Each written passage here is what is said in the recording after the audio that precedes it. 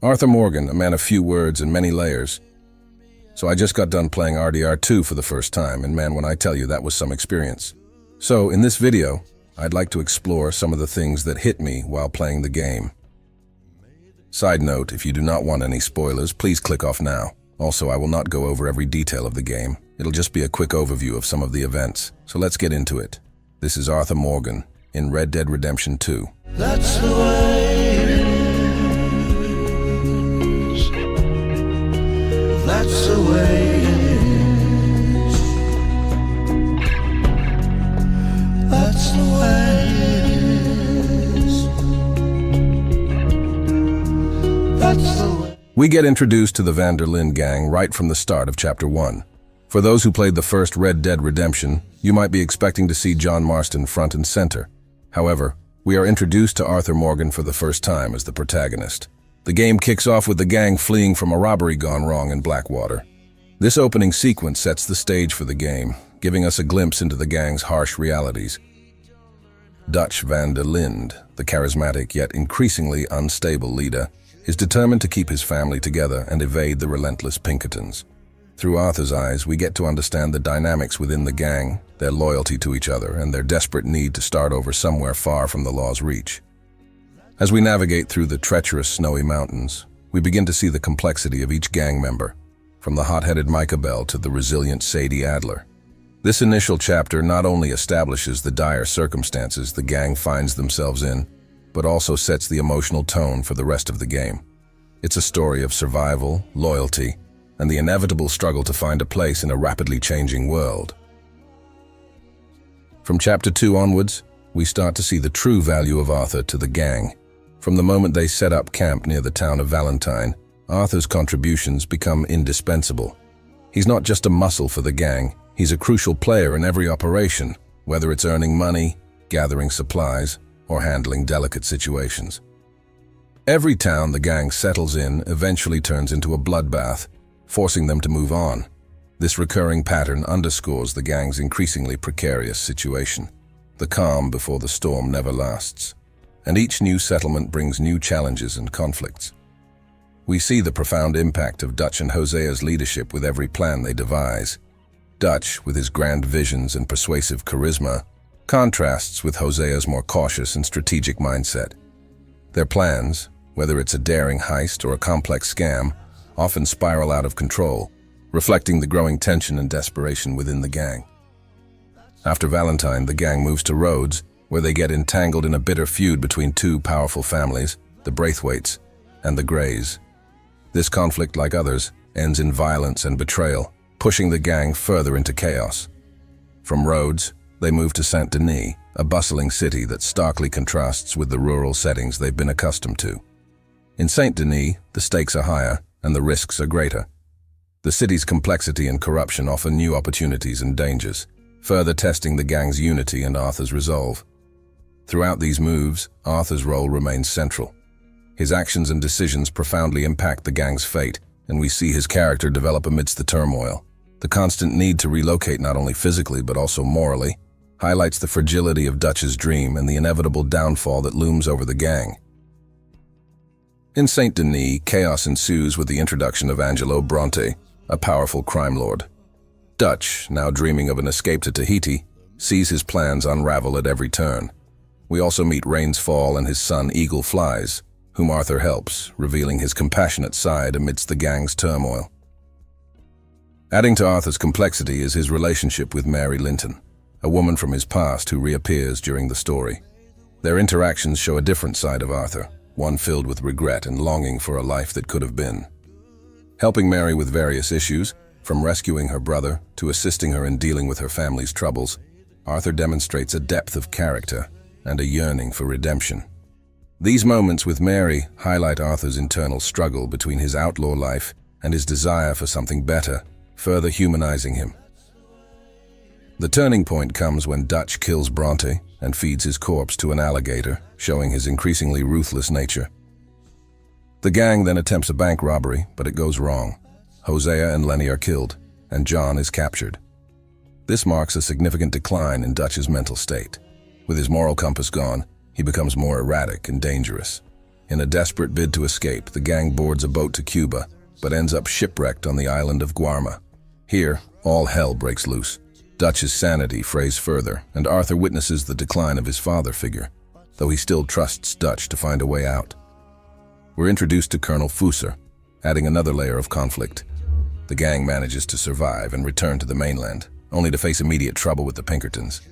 Forced to move once again, they set up camp near Ansburg. It's here that Arthur is diagnosed with tuberculosis, a pivotal moment that makes his story even more poignant. This diagnosis is a turning point for Arthur, prompting deep reflection on his life and actions. His struggle with the disease adds a layer of tragedy and urgency to his journey, making his character's arc even more special and heartbreaking.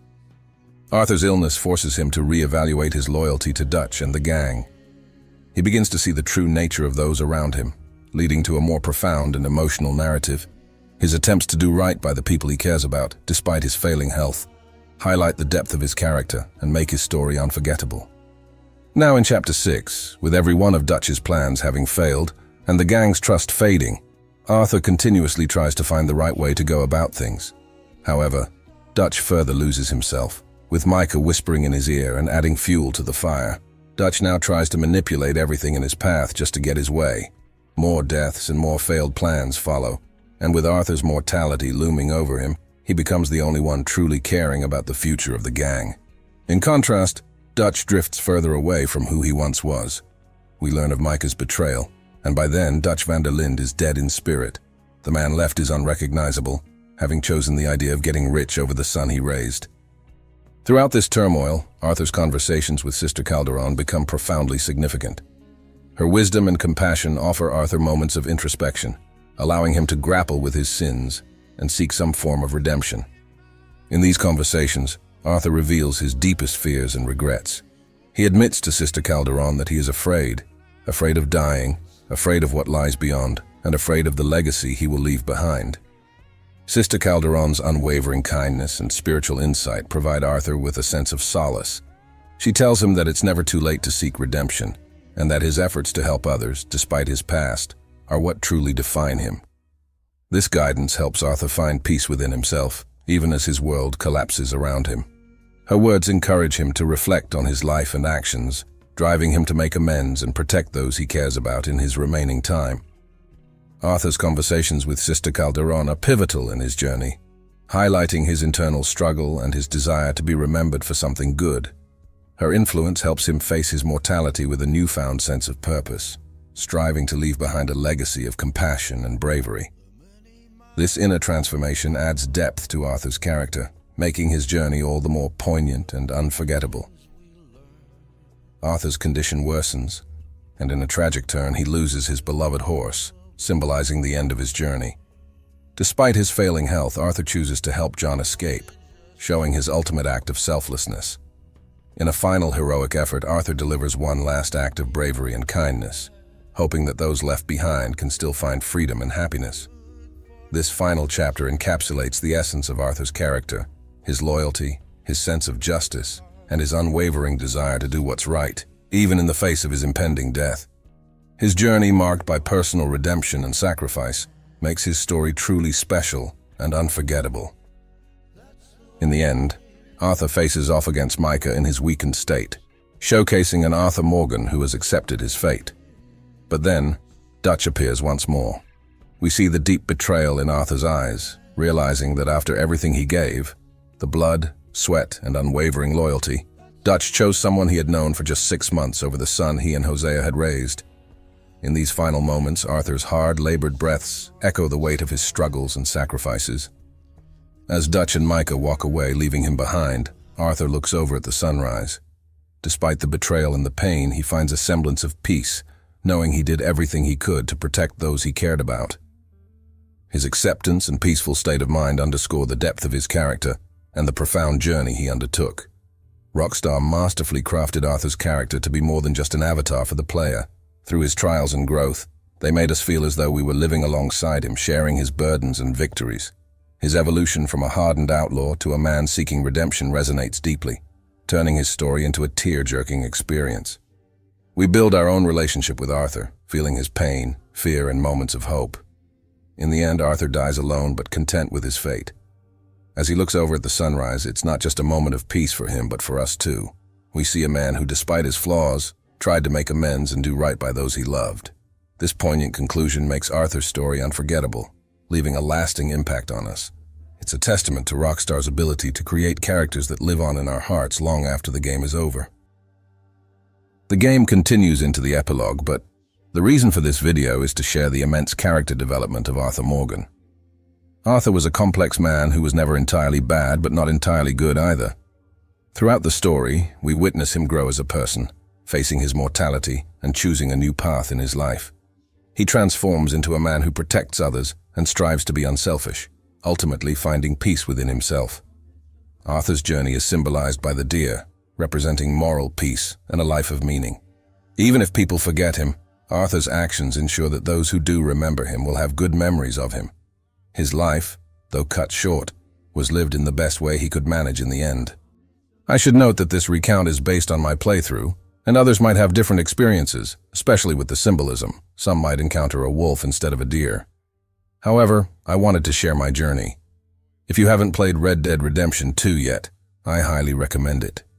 It's truly a masterpiece of storytelling, where you'll discover profound lessons about life and morality. Rockstar has set a high standard with this game, and I'm eager to replay it to relive this extraordinary experience once more. Thank you for joining me, and until next time, God bless you and have an impactful day.